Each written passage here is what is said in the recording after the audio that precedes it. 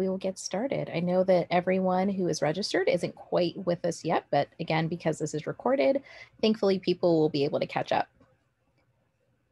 Thank you all for joining us this evening for this webinar, Unpacking APISA Experiences During COVID. This is the first in a series of webinars that we'll be hosting between Tenacre Country Day, the Chestnut Hill School, and the Carroll School. And we are so excited to be able to present this to you tonight. And so thankful, to our panelists for joining us this evening and really being vulnerable and sharing their stories. So I'll get started introducing myself. The other hosts will introduce themselves, and then we'll give our panelists a chance to introduce themselves before we get into the questions. So my name is Jaleesa Anselm. I am the DEI director at Tenacre Country Day School. This is my first year at Tenacre, and hopefully first of many years at Tenacre. But it's probably about my 7th or 8th year doing DEI work in independent schools. My name is Karen Hines. I am the Director of Diversity, Equity, and Inclusion at the Chestnut Hill School. Like Jaleesa, I'm also completing my first year, but 1 in 8 years in independent schools doing DEI work. Hello, everyone. Good evening. I'm Osa Osaige. I am the Director of Equity and Inclusion at the Carroll School. And this would be probably my 4th or 5th year doing this work in schools. We're so excited to have you. Thank you so much for coming. So now we'll give our panelists a chance to introduce themselves, and then we'll launch into our questions. So I'm just going to go across my screen. So Susan, and then Rico, and then Melissa.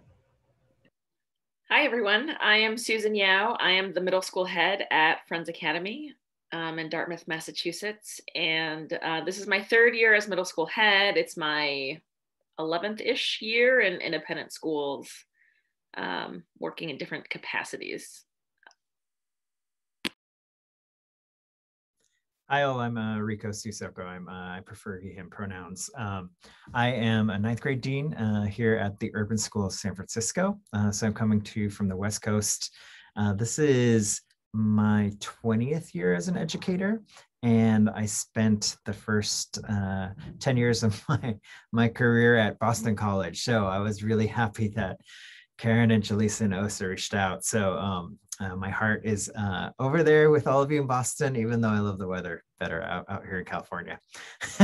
And I have, after I was at Boston College, I've been in the independent school world for the last 10 years doing DEI work. Hi, everyone. I'm Melissa Lawler, she, her pronouns. I'm the Director of Equity and Inclusion at Brewster Academy. I'm really glad Rico went first and named his number, because I was feeling like the old lady of the group for a second. This is I'm completing my 16th year in independent schools.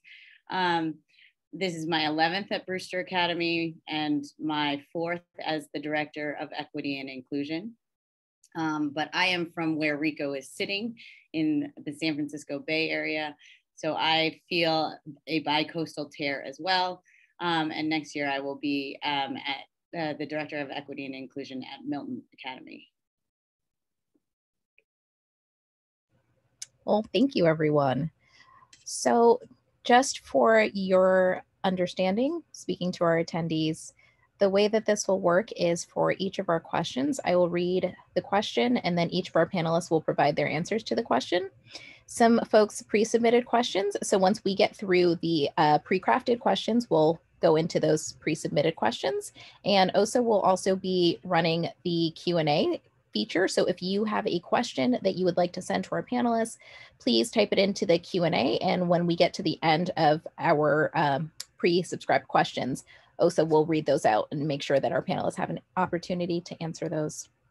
So before I launch into our very first question, for people who may be unfamiliar with the term APISA, it stands for Asian Pacific Islander South Asian. So thinking about the entire continent of Asia and not just thinking about East Asia, which often is what people think of when they think of the continent of Asia and the countries on that continent. So for our very first question, Can you talk a little bit about the impact or impacts COVID has had on you as an APISA person? And you can also add, if you're interested or if you have something to say about this, what the impact of COVID has been in other communities that you belong to as well.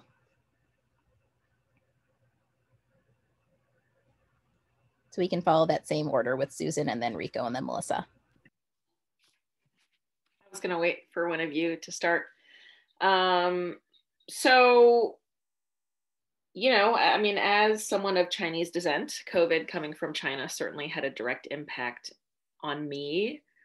When I look at the violence, you know, and the comments that have been made this past year, I would say for the most part, I've avoided that. I think where it has impacted me most is the fear of going out on the street, living in a majority white area. And that's not new to me. That's something I always worry about racism when I'm walking around. It, you know, what could happen to me today?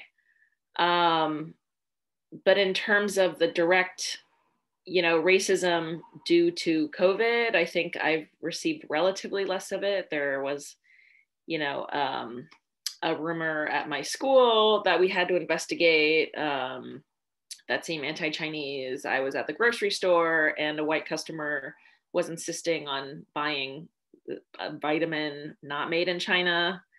And so I've been around some of it, but I think it has really devastated a lot of Asian American communities, and not necessarily me personally. If you look at, you know, restaurants that are going out of business, folks who have lost their lives or physically being attacked.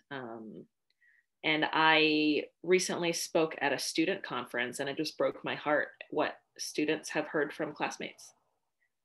You know, I would say that has not, I mean, I'm the disciplinarian, so students aren't saying that to me firsthand, but, you know, a lot of students in our schools, Asian students, are hearing racist comments. And I think it's interesting to look at how young those comments begin. I know at my own school, we have students as young as second grade saying, here are things that I've heard. People have asked my family, or I've overheard, do you have the China virus? I mean, I would just echo what Jalissa and Susan are saying in terms of the way it's affecting our students. And that's, again, when you say that, it breaks my heart too. I sort of feel like it used to be a kind of overt racism where, you know, on the schoolyard, they would pull up their eyes and make, you know, racial slurs about folks' eyes. But, you know, what you're saying, Jalissa, it's really hard to hear our students talking about the racism they feel, and that's been a real surprise to me.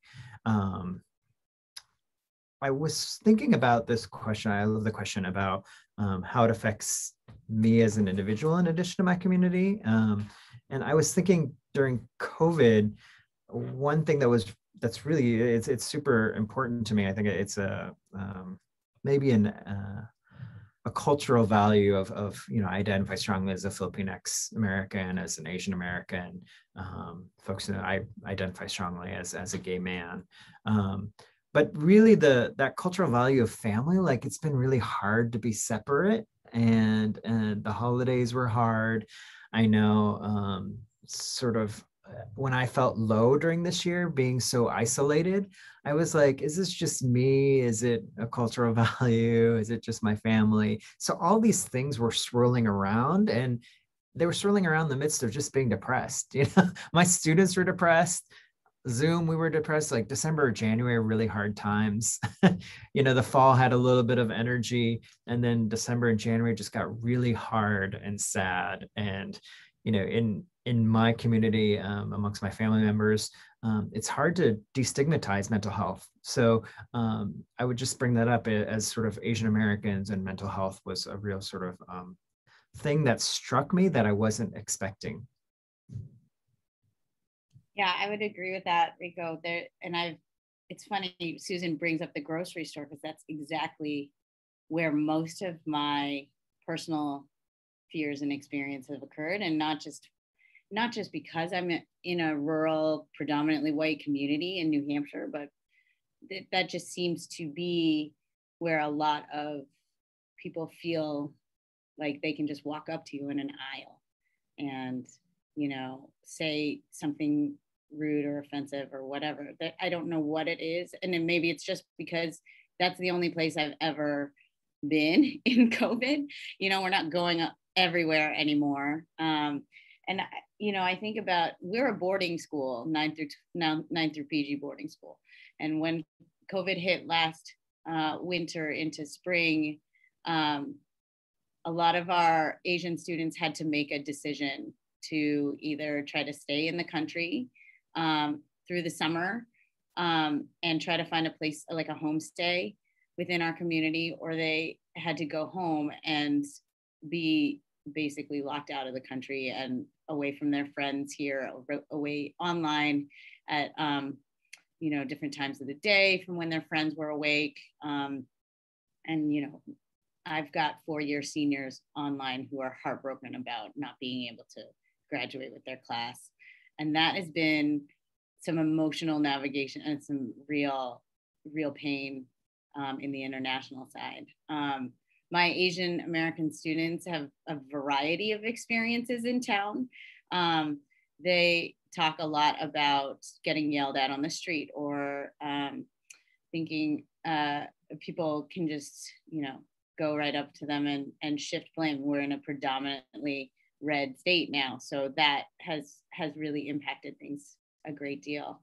On a personal note, I think Rico, so I identify as Filipina, just like Rico, and first gen. So that being across the country away from my family has been heart-wrenching. And thinking about like my family members who are on the front lines, essential workers. We have so many medical staff in our community, delivery folks in my immediate family who are directly impacted and not super protected when it comes to exposing themselves or their families. And that has been really tough to watch from afar. Thank you all. And Melissa, I particularly appreciate you sharing the piece about international students, because I think that they can get so left out and forgotten in the conversation.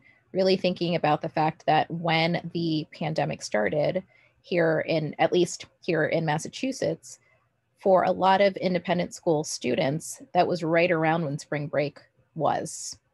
So for some of those students, they were not able to go home for spring break. They were not able to go home for the summer.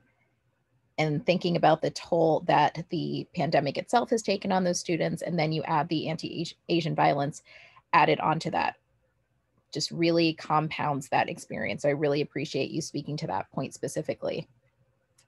So for our second question, how have your intraracial and cross-racial interactions shifted or remained the same over the past year? Really thinking about showing up in different BIPOC spaces and what that may have looked like for you all. Can we switch up the order or? Go for it. Okay. Well, I want to say for the majority of showing up in any BIPOC space, even the word showing up as an Asian American feels loaded, because I have felt as an Asian American in the BIPOC spaces many times invisible, and not because of something that others are doing. It's just that often that is both a cultural piece and the way so much of the focus in American conversation seems to be binary. And I think when COVID hit and this many people were impacted by anti-Asian sentiments, anti-Asian hate crimes, et cetera, it was sort of this fog that lifted around Asian American identity, where we recognized in the reckoning that was the summer of 2020, so many similar threads that had been dividing us maybe unconsciously for so long. So I do feel like now there's more efforts for intercultural dialogue where we want to come together in solidarity around, because really we're talking about a common, like a common oppressor and a common enemy. No, that's not the right word. It's more of like we're all trying to combat white supremacy in the end. So that's what we're really working on. And it's so important to name it for what it is. So thank you.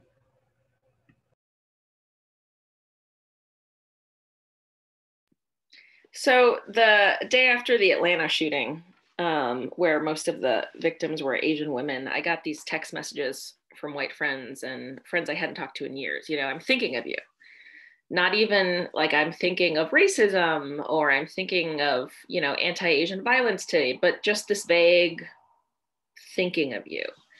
And, you know, I could feel this desire to reach out and do something, but also if you haven't built that relationship of solidarity ahead of time, it's really hard in crisis to build that. And so I don't think those relationships got any closer. I think that will take time. And I think the relationships that were already built, mostly with other folks of color, I think those remained strong and allowed us to, you know, have conversations like this and try and work together. So I feel that desire for more solidarity, but it's hard in crisis to build solidarity if it didn't already exist. And that's such an important point, I think, when incidences of white supremacy or racism come up, there is sort of that impetus for folks to reach out and say, thinking of you, or, you know, this is on my mind, you've been on my mind. And to your point, Susan, when you haven't done the relationship building before that, it makes it really hard to authentically have those conversations, especially if that safety doesn't feel like it's there, particularly in a time where you're feeling really unsafe for very valid reasons.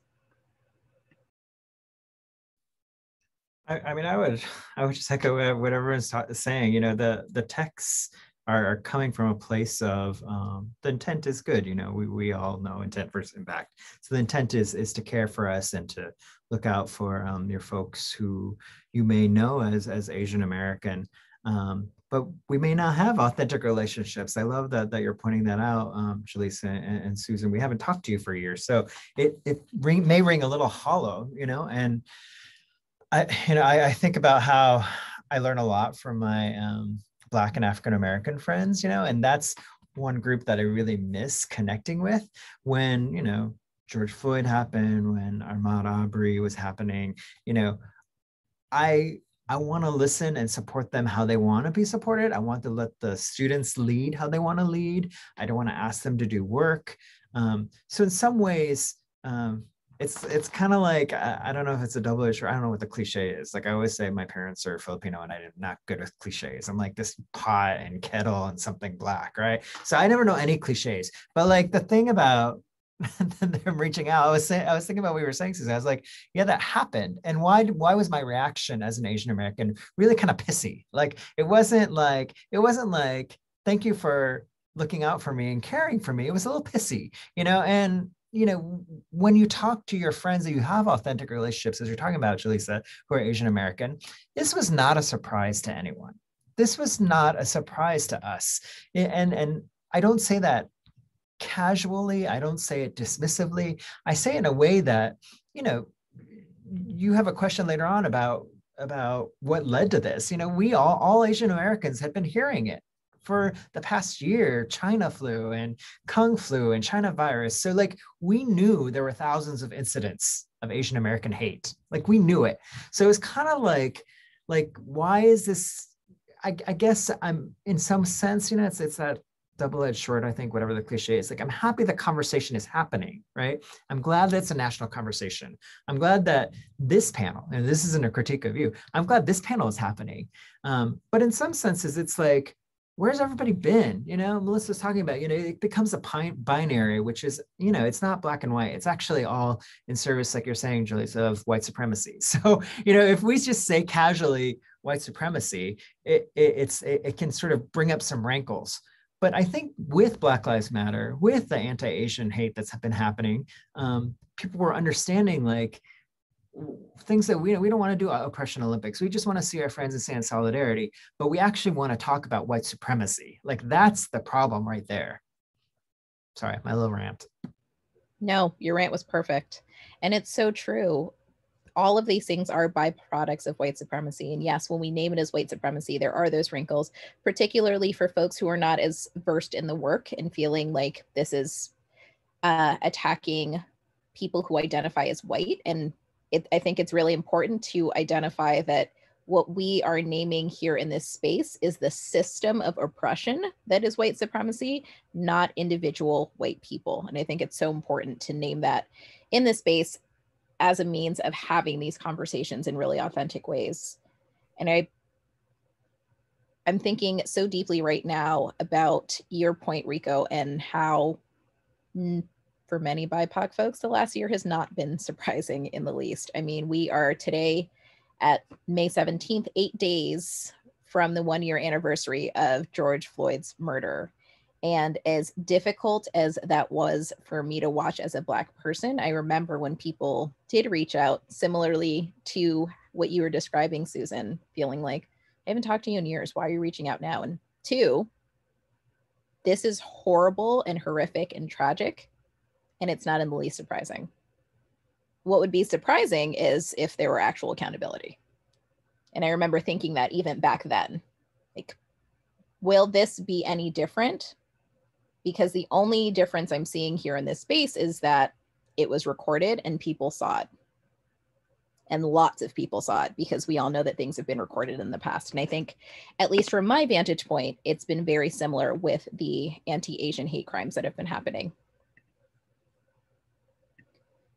I think it's also important to note, if I could piggyback, Jaleesa, on your the term white supremacy as, like, a lot of people tend to take a step back, or because they're sort of equating it with the hood and Ku Klux Klan outfit, and that's not what we're really saying, but that is the association that people have built. So I think when we think about white supremacy, I always think about white normative culture and what are the norms and who is expected to be in the norms.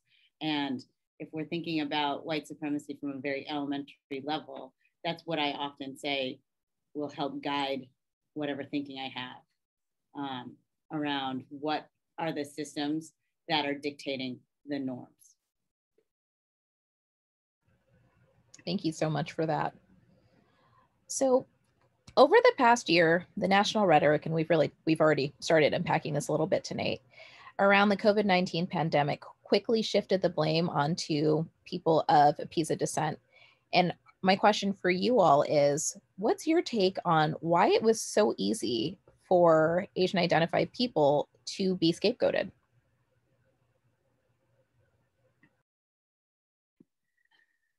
Well, I think this is, seen so many times in history that if Asians are never seen as American, then anything that happens in Asia is automatically connected to us and our fault. And so folks who are looking for, if they're not going to go to China, they're going to find Chinese Americans and other APISA folks to take their anger out on. And so there are many historical examples. One of the most notable being the death of Vincent Chin in the 1980s, that Detroit auto workers who had been laid off and were angry at Japanese car companies murdered a Chinese man. And so this, seeing us as foreigners makes it really easy. And it doesn't matter where you're born. It doesn't matter how well you assimilate. It doesn't matter how good your English is. It's this view that we are foreigners and we will always be connected to these countries where our ancestors are from.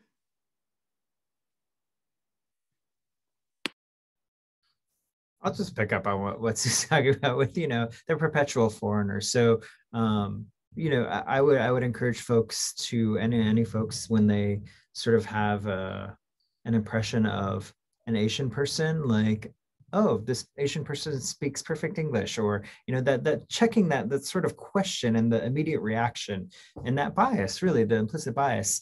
But, you know, the way that Asian Americans throughout history, as Susan's talking about, have been characterized as perpetual foreigners is not new. So once we have more ethnic studies courses, more Asian American studies courses, we know like the yellow peril was real, the perpetual foreigner was real. We know that we have a history in our country, in the United States, of anti-immigration laws against Asians. So Asians were the only group that were explicitly named in Chinese exclusionary laws. So like, this is not new.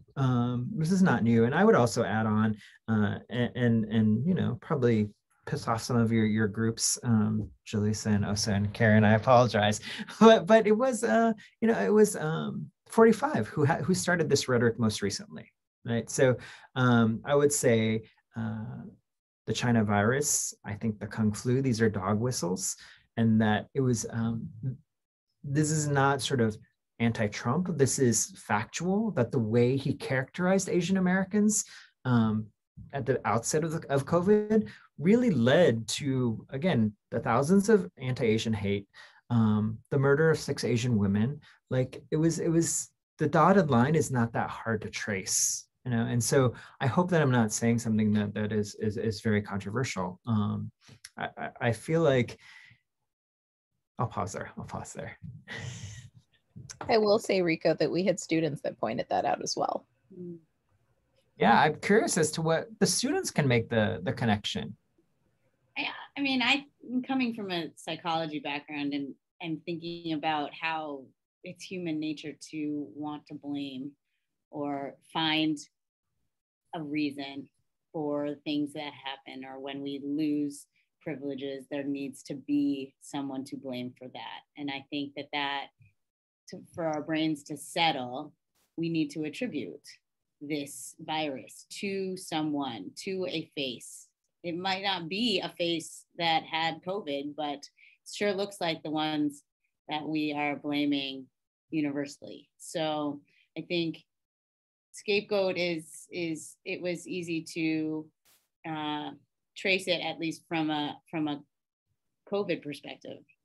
But I think when you think about how deeply ingrained this is in our own country's history, about, you know, layered in that perpetual foreigner is who gets citizenship and who doesn't, and how that layer contributes to anti-Asian sentiment or you know, there's a whole history that I think some folks are just beginning to uncover. And that, you know, PBS released an amazing docuseries, Asian Americans. And I think for so long, people have this image that Rico was talking about like when somebody says Asian, what pops into your head? Is it a Filipino person? Probably not. Is it a South Asian person? So thinking about like those associations, right? There's not a whole lot of connection if these are not familiar to you. And that really goes back to the beginning when I was explaining the term APISA and really thinking about the continent of Asia and all of the countries that are part of that continent. But then looking at the countries or the people from the countries that get most scapegoated. It's always really interesting, depending on what the conflict or what have you is. That piece is always really interesting to me. And to Rico's point, how implicit bias shows up in spaces. And I think in unpacking things like this in these sorts of ways is one way that we can start chipping away at that. But we also need to be thinking about more and what else can we do? And I know that those are some of the questions coming through the chat. People are wondering, what more do we do? So our next question was, what's the connection between the Stop Asian Hate and other racial justice movements like Black Lives Matter? How do we build solidarity amongst folks who identify as APISA and other communities of color?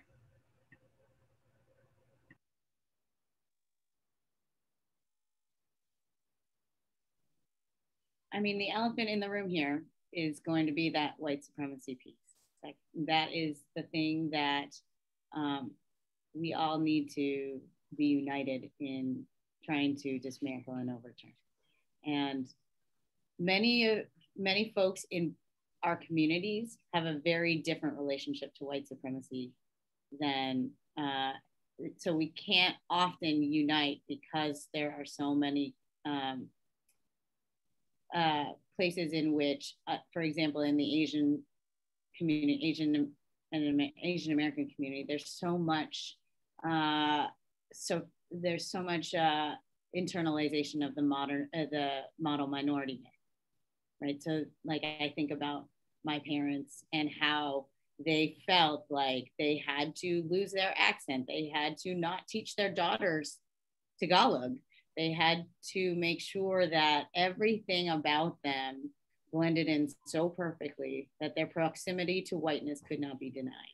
And so I think about them in that same umbrella category that I am in which I can recognize certain elements of white supremacy that are being enacted on our community, but they might not be able to. So I think about the ways in which that our APISA community needs to recognize that in ourselves, and also reach out for our community with our, our Black, Latinx communities as well, our BIPOC communities. So I feel like there needs to be some in-group work as well as some out-group work.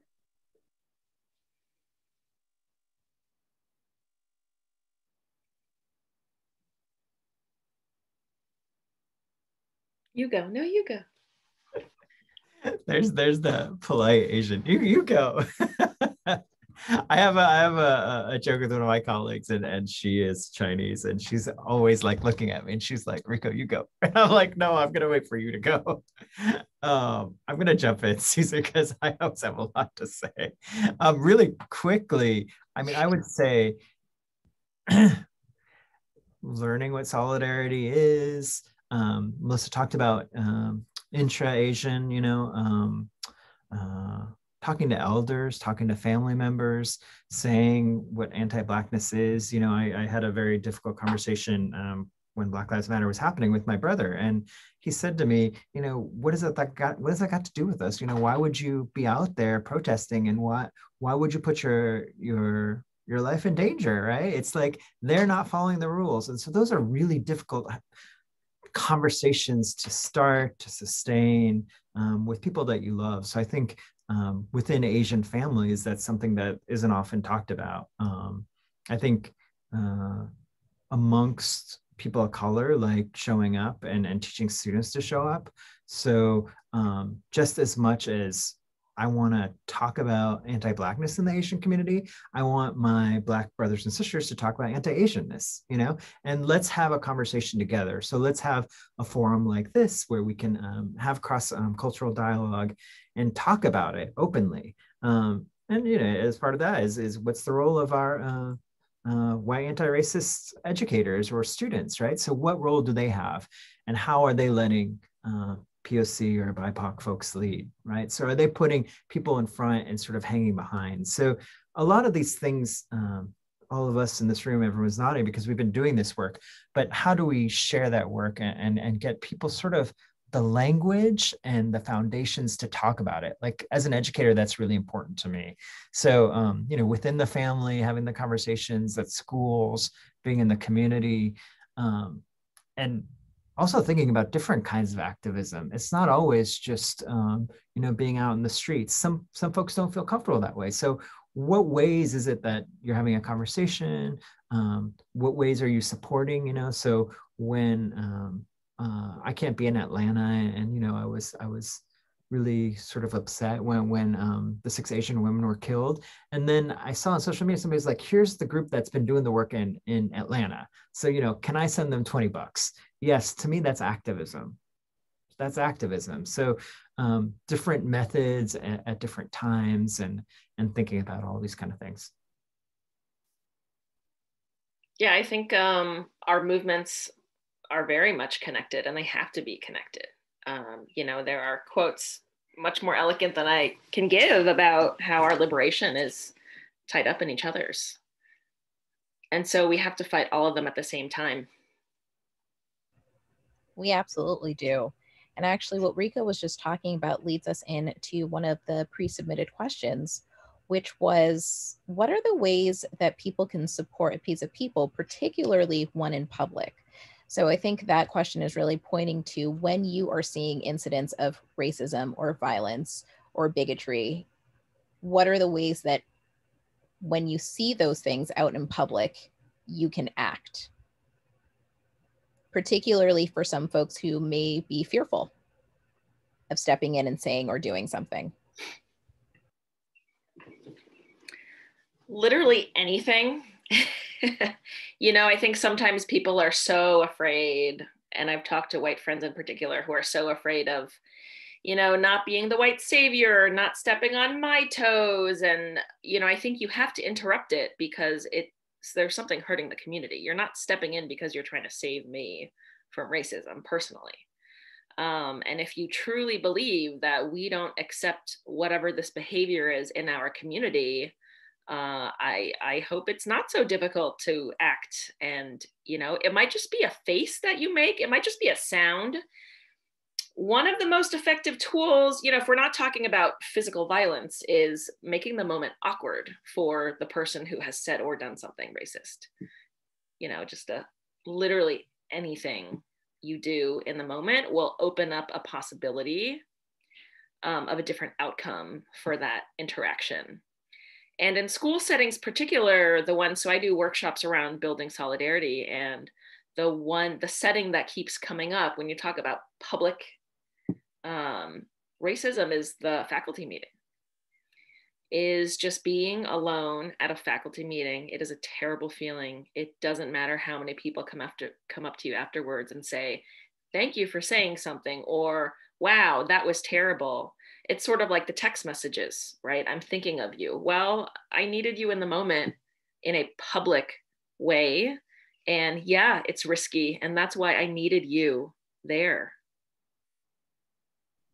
I think I was just thinking as you were talking, Susan, that the worst possible thing is for something to happen and then for someone to come up to me afterwards and say, well, that sucked or whatever. And you just stand across from them kind of with your slack jaw and say, where were you for that? You know, like, I think that silence speaks so heavily and inaction speaks so heavily. And I'm not asking people to get on a like anti-racism treadmill and run themselves into the ground. What I'm asking is for that awareness to be present when in that moment. You know, you can't be that person, the worst person in a racial emergency, you know, because that is going to really have a significant impact on the outcome. So I think about like the silence I experienced after the Atlanta shootings from my own school community.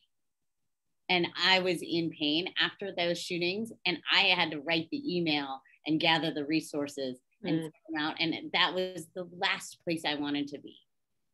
But what I was really hoping for were any of my white colleagues or any of my colleagues really to say, hey, I found these resources. I'm going to compile the document.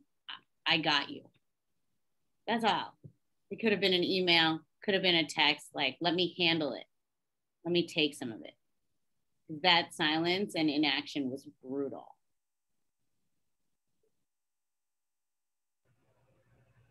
I feel that so deeply, just from my own perspective, dealing with the George Floyd murder at this time last year and in my former community. I think the two things that came up the most for me were, one, being in a faculty meeting, to Susan's point, and basically just sobbing for the whole 45 minutes, and having one person send me a text and say, get off of this call right now. I'm dropping you off dinner. And so thankful to that human. And I thought about the 29 other people on the call. And then in that same vein, there was a morning that I woke up and words just poured out, and I wrote this poem and I sent it to my adult community, and it was reported back to me that people cried and it was really moving. Heard from no one. That silence really is deafening. It really, really is. I think, Rico, you were about to say something. You know, the sort of, I'm still thinking about the silence that all of you are talking about. And instead of the text message from our friends who are white allies, you know, we need you to talk to other white folks. Just that's what we need. And I think one of the things that we talked about as an administration at my school when these things happen is I appreciate my current school offers folks space and says, can we take a class for you, right? Do you need to take care of do self-care today, right? And it's a part of the administration's ethos for our faculty and staff of color, you know, and that's to me really powerful to say from our head of school, you know, how can we care for you? We can care for you in this way, right? So like, Jaleesa, if you can't do this meeting, and they say in a very public way at the beginning of the faculty meeting, some folks are not here because they can't be here today, you know, and name it. That to me is really powerful. Yeah, I kind of lost track of the other thread. I don't know what the other question was. Yeah, there's the violence of the inaction in the moment, and then there's the violence of like, all right, let's move on. Today's a normal day now. And you need to do the work. Like, Susan, you're Asian, you know, you're the affinity group leader. Melissa, can you come up with some resources? It's like, that's actually not the last thing we want to do today. Like I'm still grieving over the woman down the street in Oakland, the 79-year-old woman, Asian woman, who was beat today. Like it, you know, I was in tears. I can't come up with resources. That's what Google is for. The power of Google. I led a faculty meeting a couple of weeks ago around microaggressions in our adult community. And it was one of the things that came to me was the clip from Blackish, I think, probably right at the beginning of the season, where Dre is playing that clip. Instead of asking your BIPOC friends, go to Google. Google is a wonderful tool. And for folks who often say, well, it's a wonderful tool, but it can lead you down that rabbit hole, Google Scholar is a wonderful thing. It will definitely guide you in the places you're hoping to go. And I think there's this really big misunderstanding that often happens in independent schools where when these acts of violence happen, that schools too often lean just on their DEI directors or their diversity teams, or if there is a lack of those, then just their BIPOC folk. And it is so important for schools to step in those moments and say, let me take this off your plate, because this is not a time where you should have to do this work. This is a time for us to do our work. So important to name that. As Melissa, similarly to you last year, I just said no. It's like, nope, I'm not. And thankfully, I did have some colleagues who stepped up and said, you shouldn't have to. We will put together the Padlet. We will send out these resources. Please stop sending her emails asking her for help, because I have told her not to respond. So it's wonderful to have those people in your life who are able to do that. But how amazing would it be if that was overwhelmingly your community? So that's what we do. So we have one last question before we shift to the Q&A. And that final question was, oops, sorry. Do you feel a bridge between various Asian ethnic communities? Again, so going back to that thread of really thinking about the continent of Asia and how many countries are inclusive or are included in that.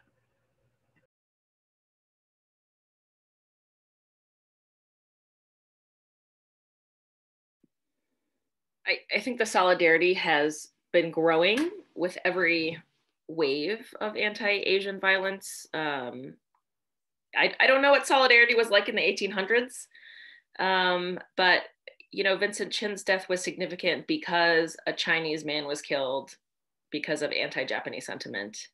And so I think you know, during the civil rights movement, during the last few decades, violence against Muslims and South Asians after 9/11, I think there has been growing solidarity among ethnic communities. And I recently attended a Buddhist memorial service for the victims of the Atlanta shooting, and it was very intentional. It was multiple ethnic Buddhist groups represented, you know, Thai, Chinese, Japanese, Sri Lankan, Vietnamese, very intentional and beautiful in that way.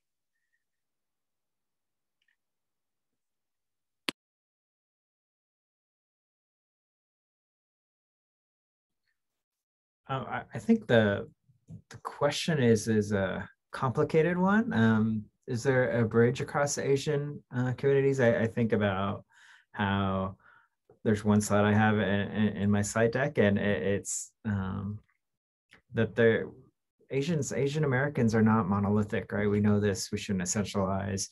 There's more than 100 plus ethnicities within Asian American umbrella. There's more than 400 languages spoken, right? Someone who's a new immigrant from Laos is not the same as someone who has generations here, you know, Chinese or Japanese or Filipino. So when we start to lump Asian Americans together, that's problematic, and we just always have to disaggregate the data. So I don't think that's necessarily the question that's being asked. You know, how do you have a bridge amongst Asian communities?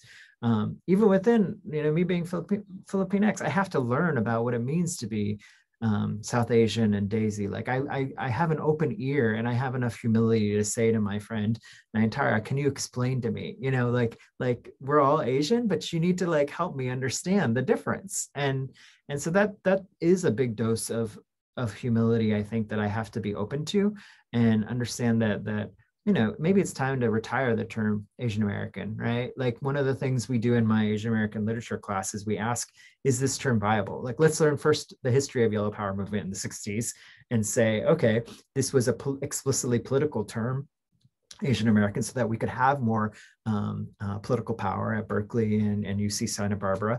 And in this day and age, who's being left out of this Asian umbrella? So is it time to retire it, right? So, you know, we were having conversations when we brought this, when you brought all of us together, Jaleesa and Osa and Karen, it's like, you know, is it APISA? Is it APIDA? Is it Asian American? You know, so it's like any of these evolving identities. And I think that more conversation is useful rather than less. So, you know, I don't necessarily think there's a bridge that exists right now. Like, I don't think enough of my Filipinx brothers and sisters show up. I don't think they show up at other Asian ethnicities protests or conversations. And I'm not sort of faulting them. There's just not enough conversation. It's like, oh, we think of, unless I talk about it, it's Chinese, Japanese, Korean. Like that's what I used to think of. And when I grew up in a predominantly white institution, like I didn't know where I fit in as a Philippine person. Yeah, I used to chafe at the term Asian American, you know, and I have so much Filipino pride that it's really hard to be included in a blanket term. I think it must be somewhat, sometimes I used to think of it as like, it's because we essentially are fourth or fifth place of like the rank order of thinking about Asian, who are the dominant Asian American groups. I always used to rankle me a little bit. But now in terms of the things, when I see, you know, stop AAPI hate, when I see solidarity movements start to form in a different context and in a different way, I felt that Atlanta shooting so deeply, even though those victims were Korean, I still felt it very deeply because that just felt like a direct hit on our community, whether you were Filipino, whether you were Thai, whether you were from Bangladesh, whatever it is. And so I think that it unfortunately takes these movements and moments for us to solidify. And then sometimes we drift apart again, only to solidify again. So it's like this lack of continuity that we often feel from moment to moment that can really shift the bridge or the need for a bridge sometimes.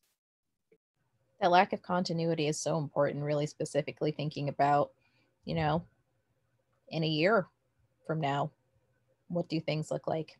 Do people forget again until something else happens? And I think to the point that you all made earlier in not being surprised by a lot of what has happened, I think the reason that people are sometimes surprised is because of that lack of continuity. Oh, this is over. We've fixed this. So now we can move forward.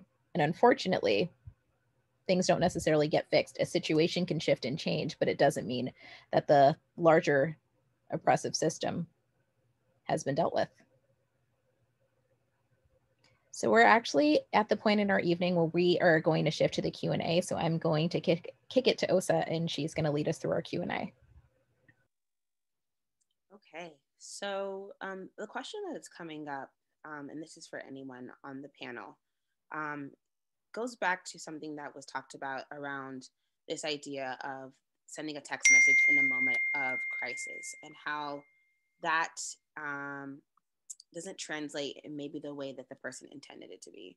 So the question really is, if you do want to reach out to a friend in a moment of social distress, how do you express compassion and concern and really invite a relationship to continue to build without necessarily putting that particular person within like the role as an educator? What are some ways that you can show up authentically beyond while talking to other white people? Is there any way that you can express some authentic, concern? And so anyone's welcome to answer that question. So part of me wants to say, if you haven't built a relationship, I think Rico called it an authentic relationship, one where we already have racial solidarity, there's sort of nothing you can do in the moment. Crisis is not the time, right? If I'm grieving and you have to sit with that you haven't built that relationship before this moment, that you cannot offer support or space in that moment. And that's where I think the public letters and the public social media posts, that is something you can do.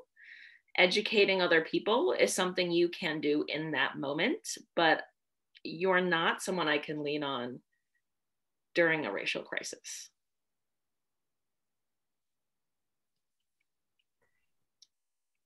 I would add that, there's a lot of best-selling books out there. One is called White Fragility. It's you have, I would not discourage anyone from doing that, but the response you receive may not be the response that you want, right? So for a friend that I haven't talked to in 10 years texting me saying, "Are you okay?" Well, I'm obviously not okay. Like, we are not okay, right? Like, I know that when I'm talking to my Black friends, like, they are not okay, right? So it's not that does very little for them.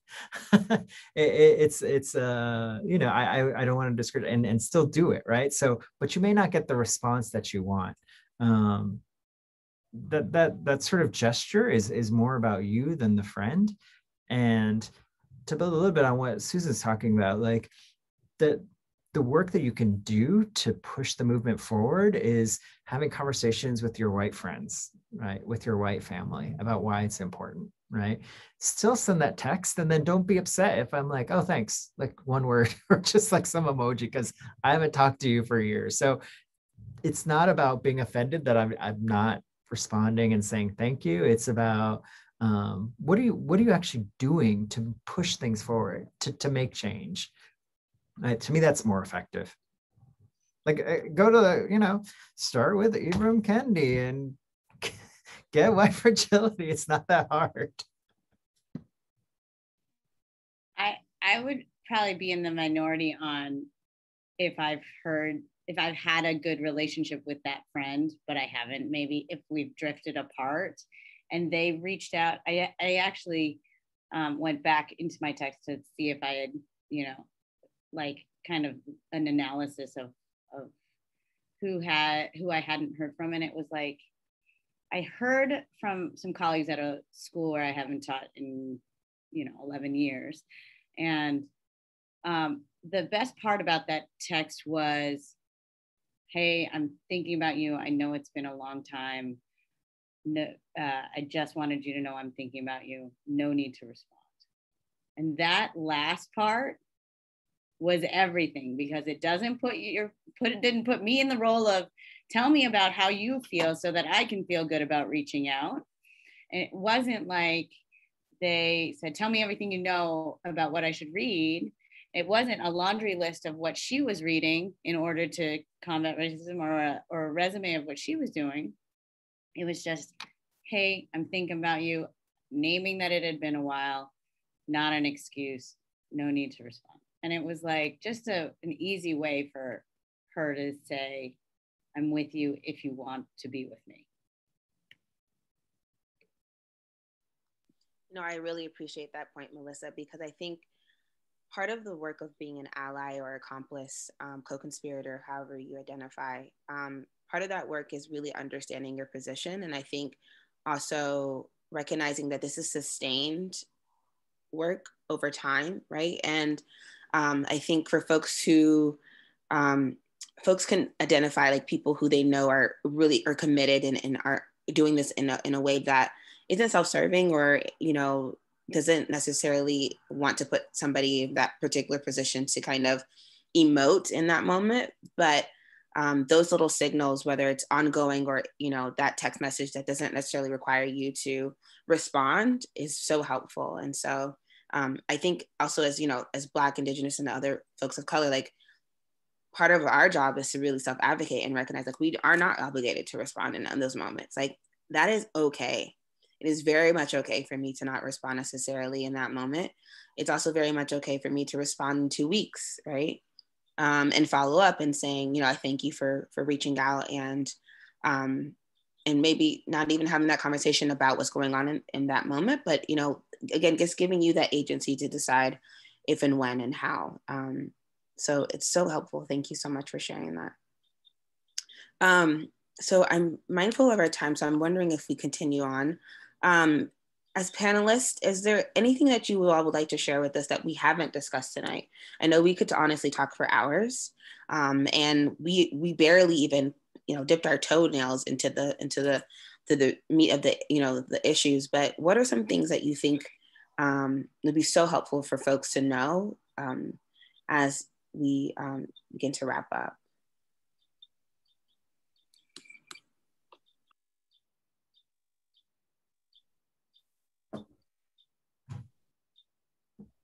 You go, Rico. I'm looking at my colleagues. I'm happy to. Look ready, Rico. Go for it. Why I got thrown off. I'm thinking the one thing that I would like to sort of share and sort of spotlight is that there's probably parents on the call. So I'm thinking about those parents at Chestnut Hill and Tenacre. I'm thinking about how they may have, especially if they're a parent of color, they're worried about their child in a primarily white institution and having one or two and being the only, right? I think they should know that folks are looking out for their kids, right? All these three amazing things, people who organize this panel, all of us have sat in this DEI seat. So I have a particular eye on my African-American, my kids of color in the second grade. Like I know who's the teacher, I know what's going on. So I just want parents to feel that they know the three of you are there anytime that they want to reach out to you. And I think that's super important. I think that when like last year before I started at Urban, I was dealing with the second grade and they had the N-word on the playground, right? So someone is thinking of this and I want the parents to come talk to me, right? So I'm helping the administration respond to that in a way that is as best as I can do. But I don't want those families to feel like that they're not included, right? That they can't, that they should be grateful for their place at the table. It's sort of like you as a family of color, you as students of color are a full part of these independent school communities. Like once we can do the talk, like they weren't built for us. They were built for rich white boys, right? That's the literal history of independent schools. And now that the door has been opened, we should just feel whole and full in that you have people here to support you.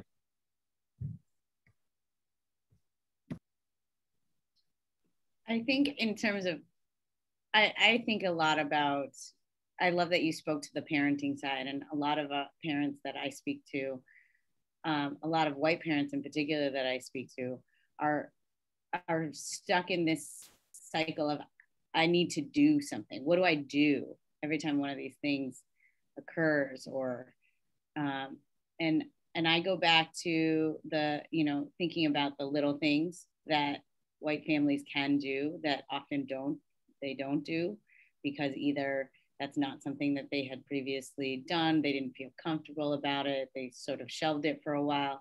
And I think when we talk about things like white supremacy, how often is that coming up in white family conversation? Because it comes up a lot for us, but how often are because our kids can feel it, and our kids recognize racial differences as early as 3. That's the psych teacher talking to me again, but that's where it occurs. So, if you have kids in that age group or above, they're definitely seeing difference. They're definitely recognizing. And so how are you addressing that? And what I've recognized, at least societally, is we always have this need to be right or correct, right? We always want to be right or correct, and that has polarized us quite a bit in terms of what is right and what is correct. And sometimes the desire for that to not make a mistake leads to inaction. And that piece has been, if I want to communicate one thing to families on this call, in terms of doing, is making sure that folks feel like that they can do the little things within their own spheres of influence that then directly ripple out. So even if it's an ongoing conversation with one family member, or a conversation with your child about different structures, or reading a book together, whatever it is, that's still doing, even though you're not marching, even though you're not out there on the front line. That is so helpful. Thank you. So a little bit to this point, Rico, you kind of touched on it, but all of you. I just want to jump in because I think Susan was gonna. Sorry. Go for it. Yeah, I didn't answer the last question yet. So for me, I think what the text message highlight for me is how a lot of us don't know what solidarity is. And maybe we haven't experienced it and we haven't been taught it. And so we're trying, but we haven't quite figured it out. It's sort of like democracy. You can't just vote and say, I'm done, I'm a citizen. I voted once and that's it. I feel like with anti-racism work, a lot of people are looking for the checklist. If I do these 10 things, if I read these 10 books, I'm there. But if you just want to, check off the list and go back to your life, that's not solidarity, and we're not there yet. It's a way of being with other people and taking care of other people and showing up for other people.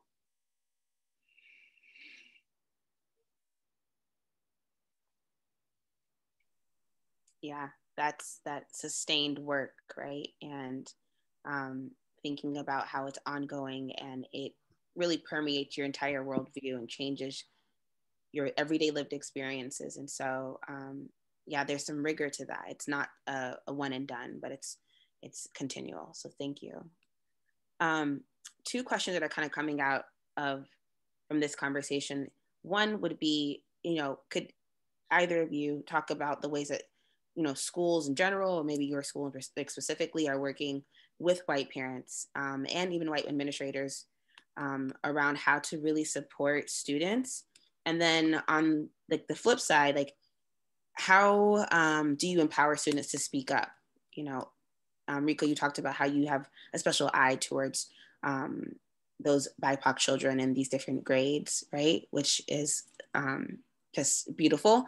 But how do we help empower students to speak up in these moments that are really tough? And then also, how are we kind of holding space and accountability for white parents and, you know, colleagues and administrators in our schools?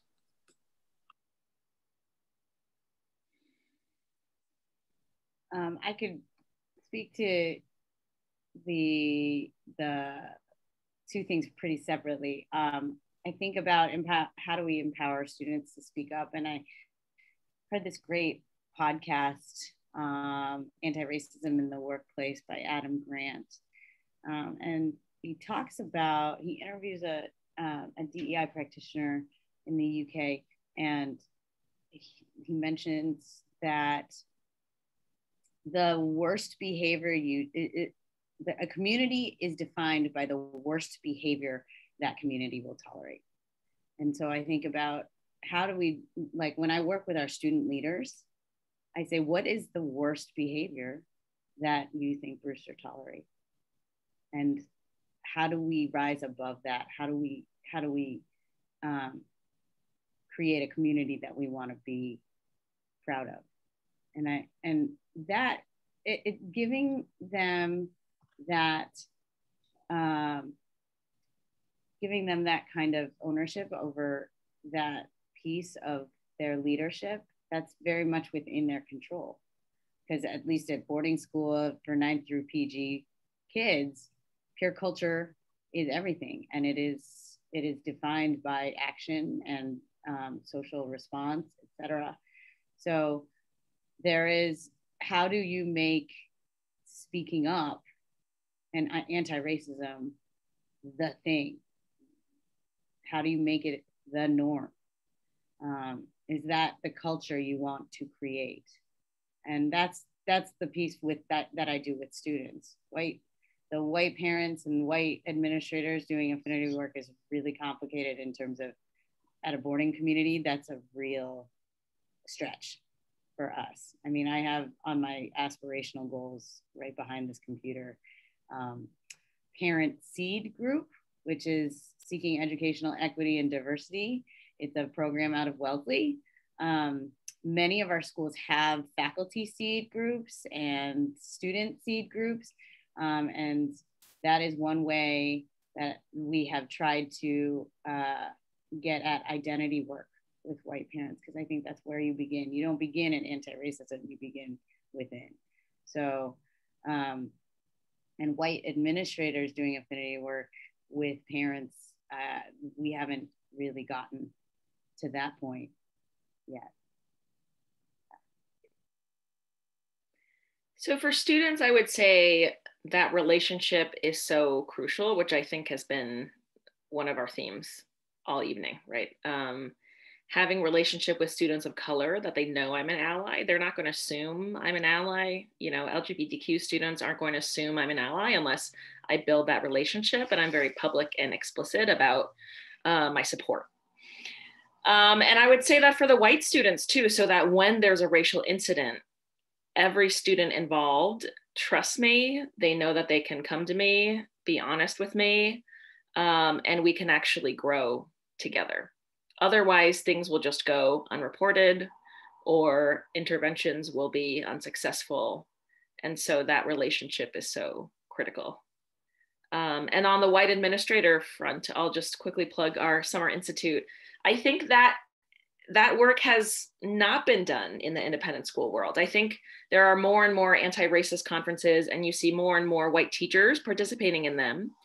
And there isn't a lot for white administrators specifically. There was a group for heads in New England that was started this year, not only for white heads, I don't think. And then this summer, Friends Academy will be hosting a summer institute. That's a week-long retreat for white senior administrators. And so I think that's very new work for us to embark on, and very, very important work, given how much institutional power white administrators have.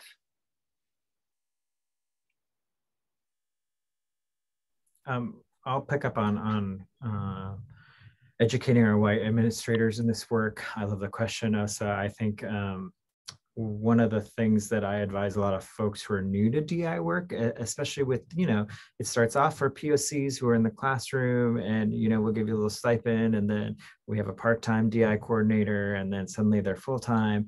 And I think asking the right questions is really important. So the questions for me are, who's steering the ship? Do you have a DEI director? Do you have the support of your head of school and board of trustees, right? What kind of education do they need? Your school can have as much DEI language out there and publicity and admissions, but if they are not sort of having somebody steering the ship, not the only sailor on the ship, but like a DI director who is organizing all the parents who want to do the work, the students who want to do the work, that it's hard work. So the ship isn't going to sail unless there's somebody steering it, which, I have great admiration for the three of you. I've been in that role.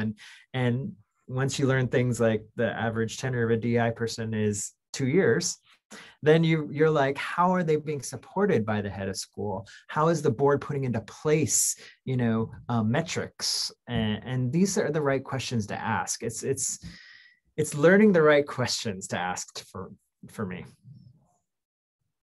And parents, at my school, one of the reasons I was drawn to this school was we have a PIDEAs, and if anyone wants to be connected with our PIDEAs folks, it's parents, inclusion, diversity. I don't know what the EAS is, but it's a parent group that's really well attended, that there are many board members on, that have a lot of power at our institution. And they're specifically around diversity. I'd say about half of them are white parents. And they collaborate and support our DI director. So it's not held by one person, all the DI work. It's really kind of amazing. Yeah, to move this needle, it takes a village, right? And so I'm loving how there's a common thread in which we're asking for everyone to really step in and like really hold each other through this. And so it's beautiful to kind of hear different strategies and things that are going on in your schools, and also like encouraging people on the call, and hopefully people who aren't on the call, to find a way to plug in. And if you don't have something at your school, I would say that you should advocate for something, right? Advocate for something to happen, so that way your community can do that learning together and step in and help support. So thank you for that. And just in keeping with the ship metaphor, Rico, an important question to consider is turning a ship like turning the Titanic, or what are the mechanisms in place if you need to turn that ship? So just to add on, I just love your ship metaphor. I had to throw that one in there too. And we can go with the icebergs. We can keep playing it out.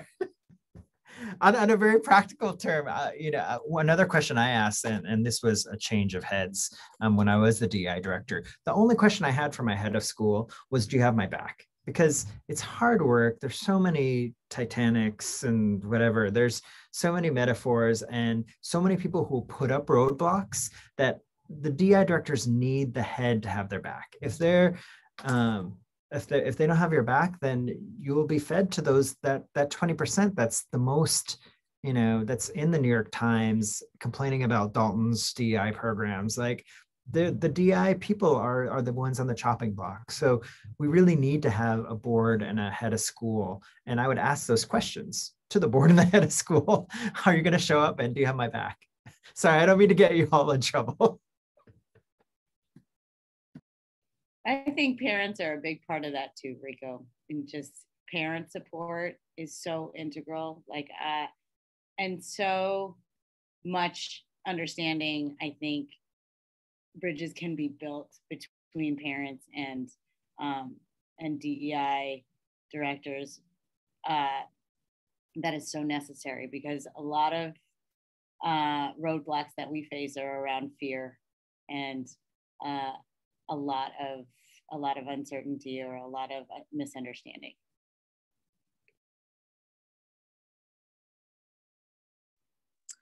Thank you.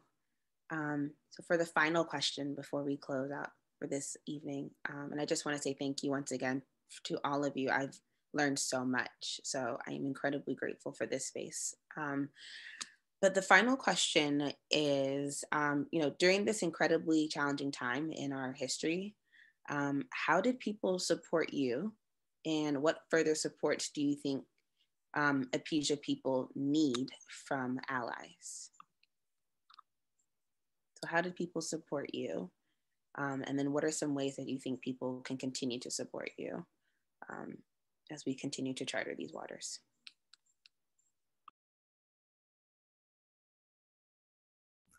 Like you, I feel like I was learning. I love Melissa's response earlier. Like when you said a text that you received that was helpful to you was no need to respond. Like I agree completely. Like, for me, it's the conversation and learning from each other. I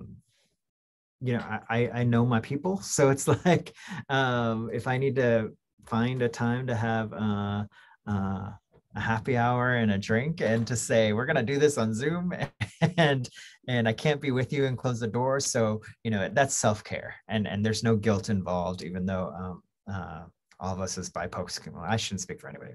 Me using the I voice, I can feel very guilty about doing self-care, and I think that's super important. That's the second part of the question. What do APISA folks need specifically? I think all the panelists have been talking about this. For Asian Americans, there's an invisibility. So to be a part of the conversation and to break the binary is super important. To get Asian American and ethnic studies courses really quickly into history and to English. I think talking to our Asian families who have differing ideas about racial identity development. So I, have had conversations with Asian families who are like, we are not people of color. And so, having respect for that and also saying this is the mission, what the school is committed to. So we need to educate those folks who may just see, who haven't moved beyond a model minority identity.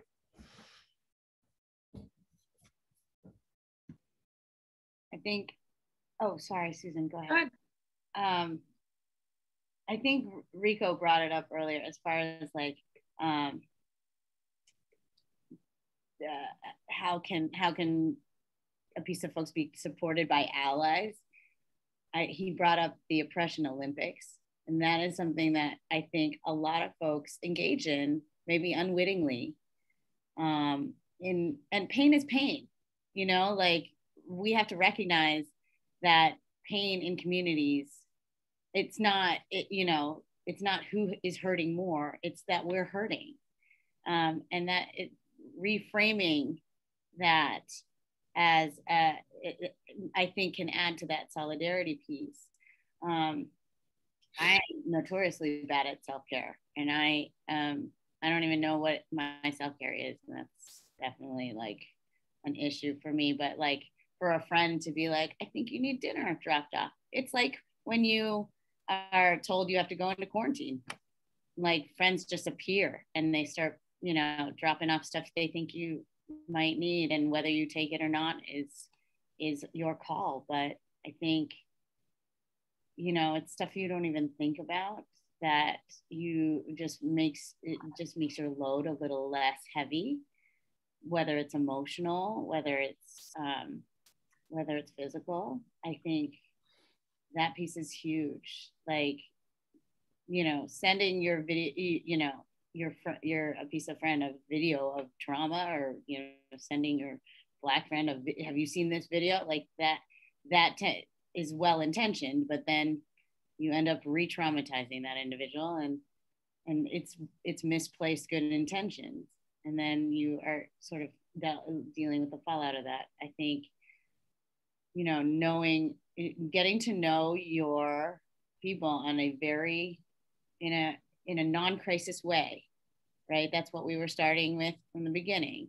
This is an opportunity to build those relationships. This is an opportunity to say, I want to be there for you down the home stretch, you know, and I think, you know, no need to respond. Yeah, I think the public declarations of support, that matters. Like my white head sending out multiple letters about anti-Asian violence without me asking or anybody asking, that matters. Seeing so many independent schools name white supremacy and Black Lives Matter last summer, that matters. And it's the everyday stuff too. It's not just the public declaration. It has to be backed up by all of the little things.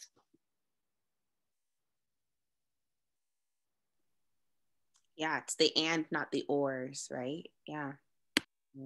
The big and the smalls, the invisible and the visible.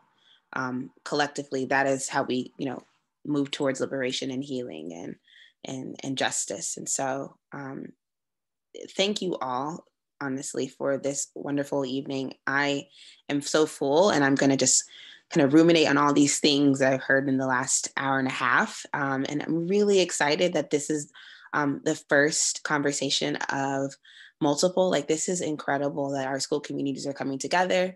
I think this is even a kind of a testimony to some of the action, right, that we keep thinking about, like, what can we be doing?